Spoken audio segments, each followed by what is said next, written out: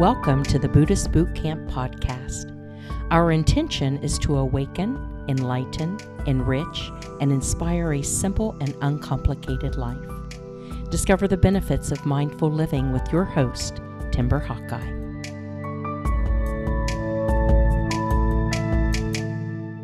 People often ask me how it's possible for Buddhism to be centered around love, yet simultaneously be all about non-attachment and letting go. Western culture believes that love leads to attachment and vice versa, but love and attachment are not the same thing.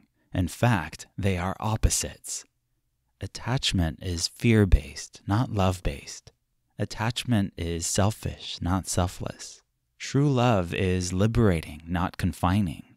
And if love isn't unconditional in every sense of the word, then it isn't love at all. If you only love someone because they love you back, or even with the expectation that they always will, then you're in love with being loved, not with the other person. There's nothing inherently wrong with that. It's quite common, actually, but it isn't love. It is a self-centered need to feel important, cared for, and admired. True love has less to do with what you receive as what you have to give, and it has nothing to do with possession, nor does it come with any contingencies. Keep in mind, however, that while your love for someone can be unconditional, being in a relationship with them can most certainly have conditions. Whether it's blood relation or chemistry, it doesn't always imply compatibility. I have personally said to numerous people in the past that I couldn't imagine my life without them, yet here I am, after years of not having them in my life for one reason or another, and I'm okay.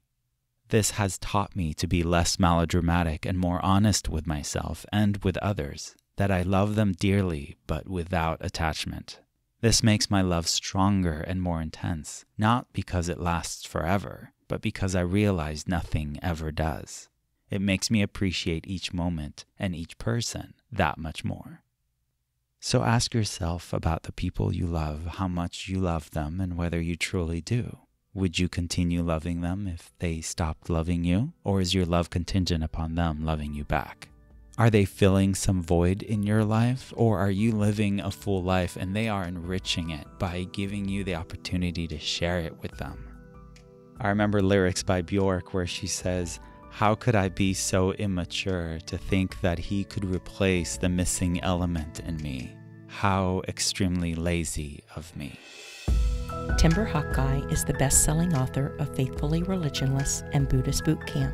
For additional information, please visit BuddhistBootCamp.com, where you can order autographed books to support the Prison Library Project, watch Timber's inspiring TED Talk, and join our monthly mailing list.